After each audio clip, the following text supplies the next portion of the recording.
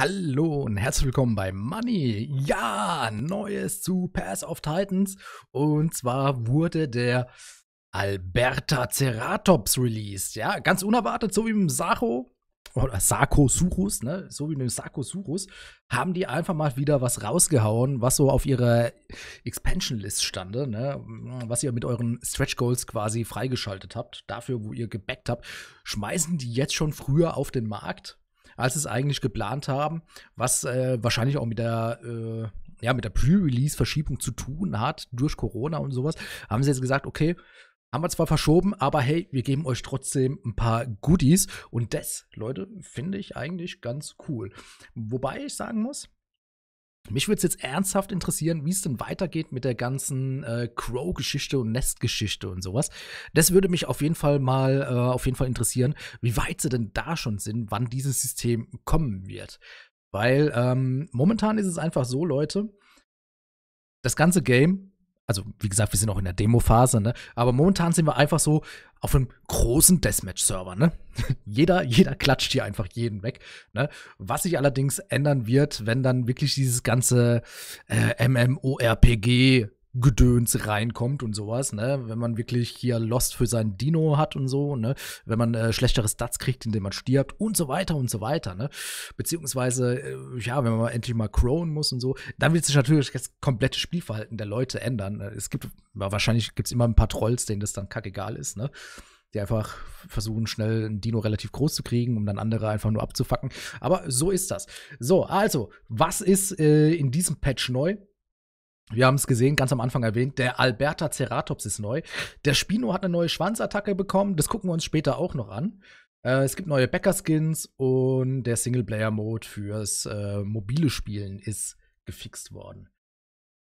So, okay, das wurde also alles gefixt. Und wir gucken uns jetzt natürlich mal den Albertaceratops an. Leute, Albertaceratops, von der Größe her soll er wohl so gewesen sein wie ein Styracosaurus. Außer, dass er ein bisschen bulliger sein soll. So, da sind wir jetzt nicht raufgekommen. Also, er soll wohl ein bisschen schwerer gewesen sein als ein Styracosaurus. Also auch ein, ja, bulliges Vieh. So, hier sind wir jetzt nicht draufgekommen, dann gehen wir einfach hier drauf. So. Das wird auch nicht rausgeschnitten, das gehört dazu, Leute. Ja? Da wird nichts geschnitten hier. Das ist alles hier ein Video am Stück. So, ich habe vorhin schon mal einen kurz erstellt. Aber wir können trotzdem noch mal gucken. Bin eigentlich nur draufgegangen, um ein paar Screenshots zu machen. So, wir haben den Albertaceratops. Können wir wieder männlich-weiblich wählen. Ihn gibt es in 3 verschiedenen Variationen. Und zwar in Nesmoi, Taurus und Krinitus. Krinitus gefällt mir gar nicht. Diese Büschel am Schwanz gefallen mir halt einfach überhaupt nicht. Nesmoi ist in Ordnung. Und der Taurus, der sieht so ein bisschen aggressiver aus als die anderen 2. Also im Gegensatz zu dem, also der sieht da, also ich weiß nicht, nee. Sieht halt aus wie so eine Forelle im Haifischteich, ne? So, Taurus sieht ein bisschen aggressiver aus. Hier hätten wir noch einen Bäcker-Skin. Den haben wir nicht, den könnten wir jetzt hier noch kaufen, aber gut, wir nehmen jetzt einfach mal den Default-Skin. Hier könntet ihr noch eure Farben einstellen.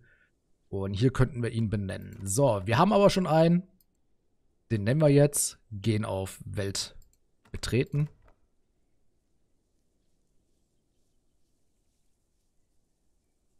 So, und dann kriegen wir auch direkt ein paar Tutorial-Tipps eingeblendet. You are an Albertaceratops and eat berry bushes. Okay, also wir fressen diese Büsche mit den roten Pflanzen.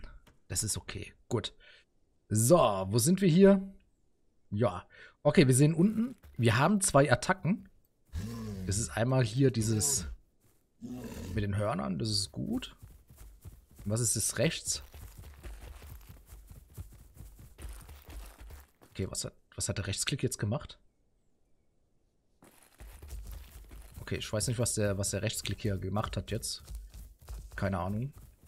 Gucken wir gleich mal Schwimmanimation. Finde ich immer wichtig. Zack. Das finde ich gut, dass man so eintaucht. Ach, guck mal, die Wasseranimation. So ein bisschen das Wasser. Ich bin so ein Wasserfetischist. Merkt ihr das in meinen ganzen Videos? Ich gucke immer erstmal, was macht das Wasser, wenn ich mit meinem Tier da reinspringe. Okay, nicht ganz so cool wie jetzt zum Beispiel bei Animalia, finde ich, aber auf jeden Fall mal besser als bei äh, die Isle, auf jeden Fall. Finde ich gut, ja. Okay, könnte ein bisschen mehr sein. Vor allen Dingen das Einspritzen, wenn man ins Wasser springt. Und auch hier, ihr seht die ganzen Seerosen hier. Ich fände das halt cool, wenn die halt einfach zur Seite gehen. Man da durchschwimmt und sowas, ne? Und dass man da nicht einfach, ja, durchschwimmt. Das fände ich natürlich noch ganz, ganz cool, aber gut, ist so. Vielleicht kommt das noch. Vielleicht kommt das noch. Ich meine, wäre jetzt nicht so dramatisch, sage ich mal, ne? Aber es wäre halt schon cool, wenn man sagt, man will so ein realistisches Spiel machen. So, wir haben Berry Bushes hier. Wir können essen. Komm, friss. Also gute Funktion hier, man braucht nur einmal E drücken. Und dann frisst er von alleine, bis er satt ist. Das gleiche ist mit dem Trinken. Auch hier ist es einmal E drücken und er trinkt quasi, bis er nicht mehr durstig ist. Das finde ich auf jeden Fall ganz cool. Und ja, dann gucken wir uns doch direkt mal das Sitzen an. Das ist cool. So, länger H drücken. Und er legt sich hin zum Schlafen mit offenen Augen. Hat er offene Augen? Kann es von hier aus nicht sehen. Aber es sieht cool aus, ja, auf jeden Fall. Auf jeden Fall. Also das ist nice gemacht. Und auch das Gähnen und sowas. Also das finde ich auf jeden Fall, das haben die richtig, richtig, richtig gut hinbekommen. Das haben die richtig gut hinbekommen. Kann er sich auch ducken? Ja, guck mal, der kann sogar schleichen. So schleicht sich der Albertaceratops an seine Beute ran. Aus dem Hinterhalt kommt er. Und wenn er sie gesichtet hat und die Beute nichts merkt, sprintet er los und spießt sie auf. Ja. So, jetzt aber nochmal Rechtsklick angucken. Was macht denn der Rechtsklick? Okay, ich habe jetzt Rechtsklick gemacht. Okay, er macht nichts. Bei mir macht er da irgendwie nichts. Ich denke, ich stelle mich da einfach nur wieder blöd an. Vielleicht kann mir jemand mal erklären, was er da genau macht bei der Rechtsklick-Attacke oder wie die richtig funktionieren soll. Wir werden es auf jeden Fall gleich nochmal probieren, ob er da wirklich irgendwas macht. Der Server wird in 50 Minuten restartet. Oh nein, oh nein, oh nein. Okay. Die Calls, Leute, die Calls. Einser-Call.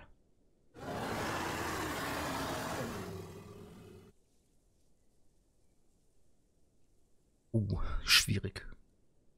Schwierig. Nochmal. Ich weiß nicht, hat für mich irgendwie so einen Touch mehr für einen Fleischfresser, der Call. Machen wir mal weiter. Zweier-Call. Der ist okay. Ja, Zweier-Call ist okay. Dreier-Call.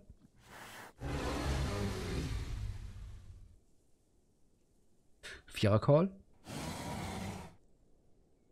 Fünfer-Call. Okay, schütteln. Sehr schön. Die Nummer 6. Ah, geil. Guck mal, er macht Stretch-Übungen. Voll cool. Oh, cool. Guckt's euch an. Oh ja, schön mal da das Beinchen gestreckt hier. Geil. 7. Naja, der ist auf der Hut, ne? Der ist auf der Hut. Das ist cool. 8. 8 hat er nicht. F-Call. Ja, ist in Ordnung. Also, ich finde die Calls im Großen und Ganzen, muss ich sagen, die klingen eher, als würden die zu einem Fleischfresser besser passen. Muss ich jetzt ganz ehrlich sagen. Also, ja, nee, finde ich nicht jetzt ganz so passend zu ihm. Finde ich jetzt nicht ganz so passend. So, jetzt nochmal hier. Was macht denn hier dieser Rechtsklick?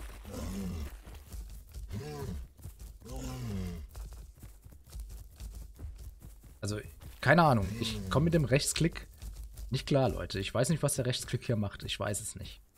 Aber im Großen und Ganzen, das Model sieht sehr nice aus, auf jeden Fall. Die Calls, wie gesagt, gefallen mir nicht zu diesem Dinosaurier. Wie gesagt, ich finde, die Calls, die hören sich eher an, als würden sie zu einem mittelgroßen Fleischfresser passen. Hätte ich jetzt gesagt, also meine Meinung. Aber ihr könnt mir gerne in die Kommentare schreiben, wenn ihr der gleichen Meinung oder anderer Meinung seid. Aber das Model, die Bewegung, die Animation, alles top. Alles top. Das gefällt mir richtig gut, ne? Und auch hier schön auf den Boden angepasst. Also man glaubt wirklich, man steuert hier 3,5 Tonnen durch die Gegend, ne? So, auch hier das mit X funktioniert. Ah, das ist cool. So, jetzt müssen wir eigentlich mal... Müssen wir kurz umbringen, damit wir zu Talans Point kommen. Ich will das Video mit einem Krieg beenden, Leute. Ich will das Video mit einem Krieg beenden. Keine Lust, dass die da alle wieder rumpimmeln. Ja, deswegen gucken. Oh, was ist denn das? Klapptail, Lost Marks. Ah, also wenn man jetzt hier anscheinend Quests macht und dann stirbt, dann verliert man die Marken, die man bisher gesammelt hat. Okay. Krass. Wusste ich nicht. Also, cheat mal so, ne? So, wo sind wir? Wo sind wir? Wir sind auf der falschen Seite.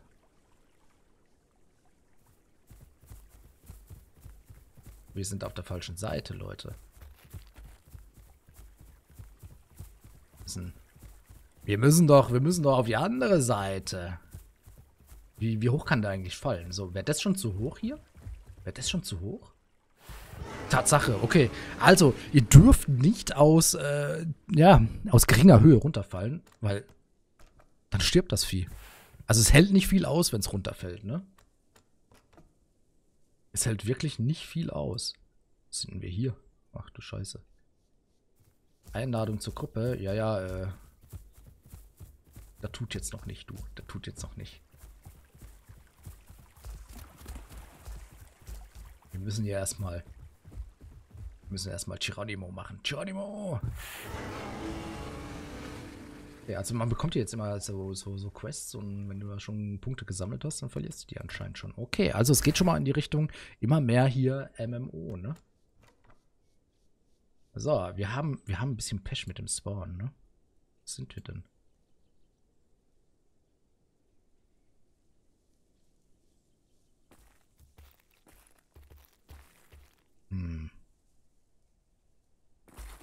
Hat ihr das schaffen hier?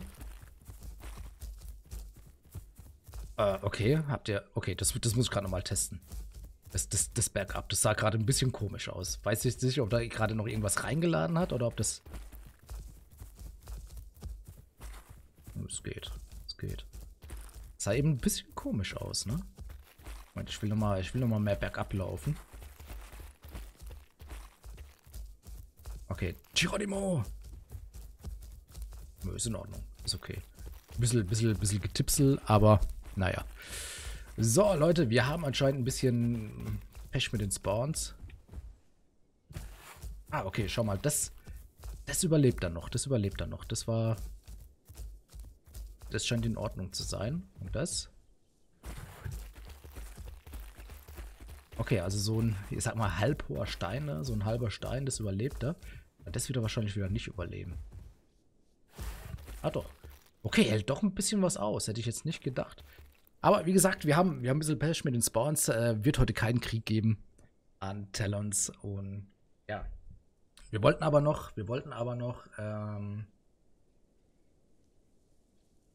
den Spino Tailwhip ausprobieren, Leute. Deswegen gehen wir hier mal rein mit Kevin. Kevin, auf geht's.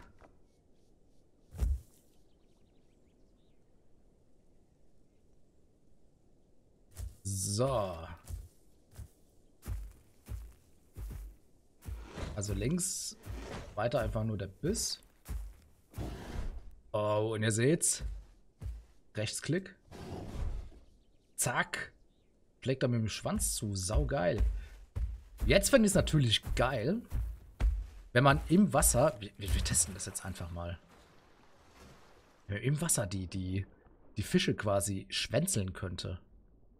Steht ihr? Da vorbeischwimmen, einen Fisch mit dem Schwanz hauen und der ist dann K.O. Das wäre natürlich geil. Ja, du Fisch.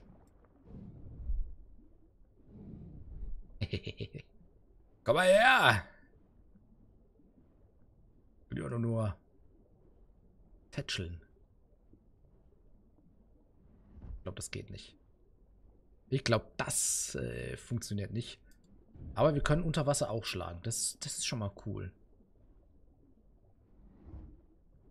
Fische sind heute zu schnell für uns.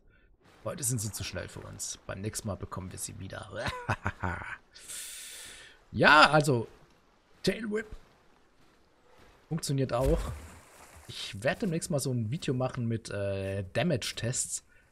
Wie die Dinos gerade so dabei sind. Also wie viel Damage sie machen beim jeweils anderen Dino. Aber guck mal.